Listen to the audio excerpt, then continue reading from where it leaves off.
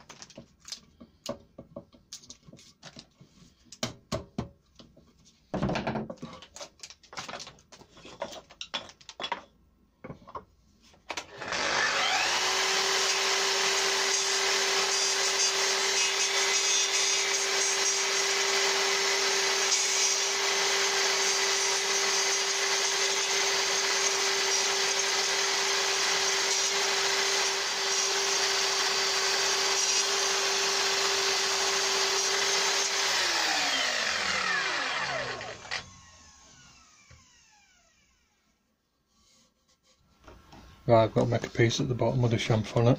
Out of all the wood on my rack, I can't find a piece that's suitable.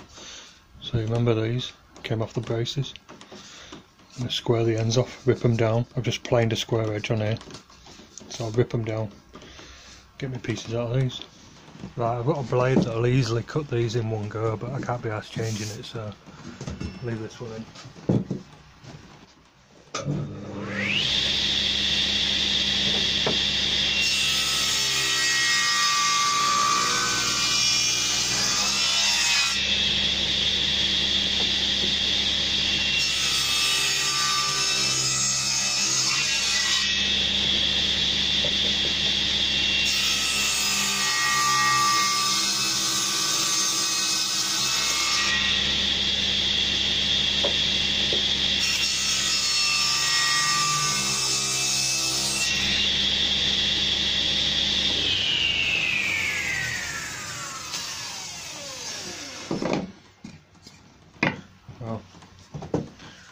Save this other one for another day. Right, these boards, I want to put a small chamfer on the top. This is just a sawn side still up. So that's about 8-9mm, 10mm maybe. So what I've done, screwed a straight edge on and another board that it'll sit on. That distance there. This is a 9mm board, so that distance there should come out about 9mm. I'll take a few passes through the planer until I finish about there. I don't want to go to a point, I don't think. We'll see.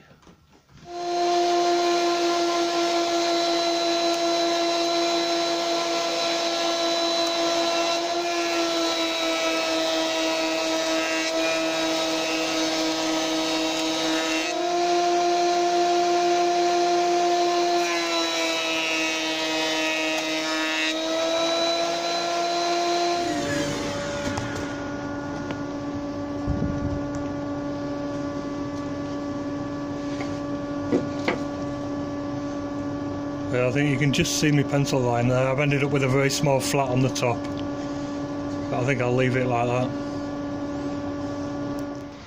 Right, I've cut them back to good wood.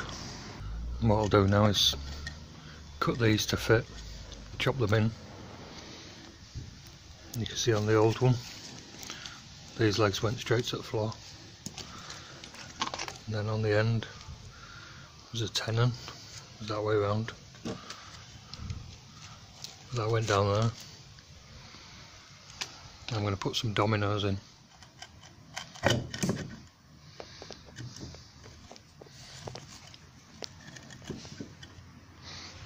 That'll do. I always knew it was going to be short there, but I'll put a bead down there. Some glue and screws on that when it comes to it.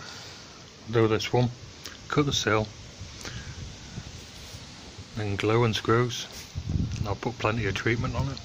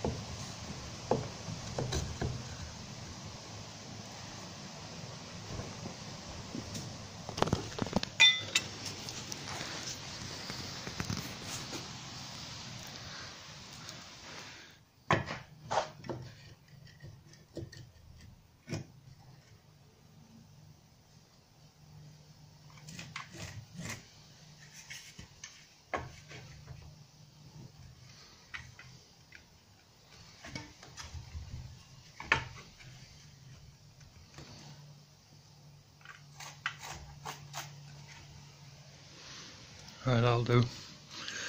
This leg's a bit twisted, so that's at an angle. That one's not bad, it's slightly out. I'll get some dominoes in now. Got the machine set up there. Should have set up my table, but it keeps looking like it's going to piss it down.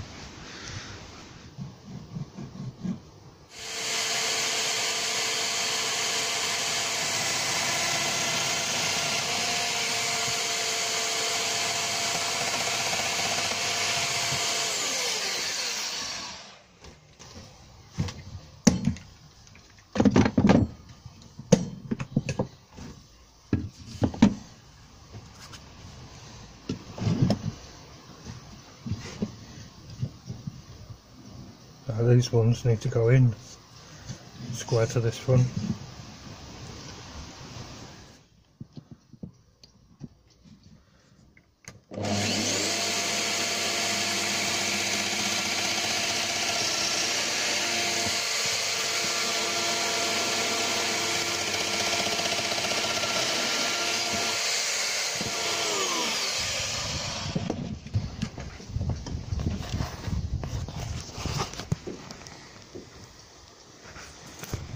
That's a 12mm cutter, and these ones, just to give me a bit of wriggle room, I put it on the adjustment.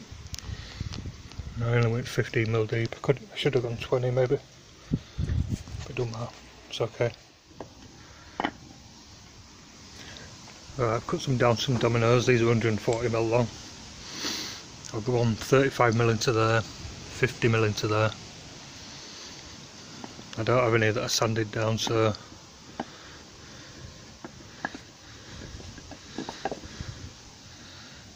just going to go for it. Put some treatment on first, just clear treatment this. Put some of that on first.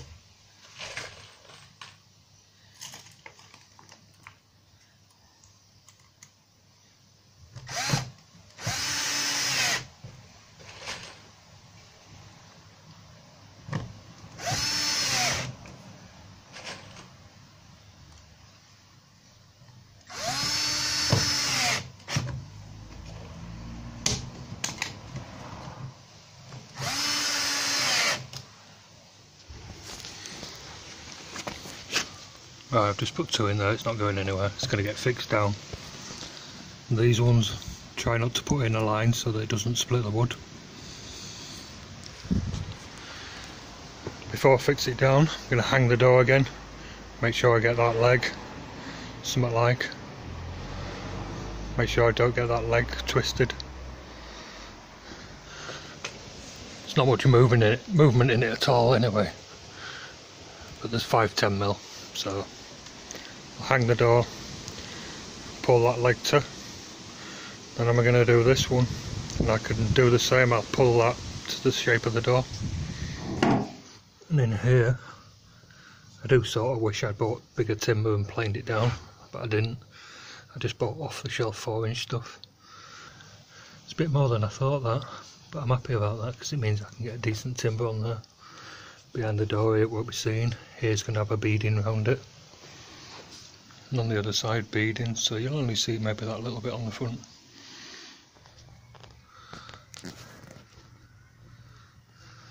I've done the same on this side, chopped it back so they fit in there, so I'll make sure that's plumb.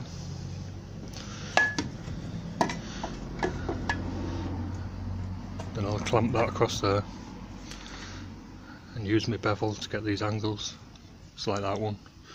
I think this one's twisted a little bit. So now I use that to cut the sill.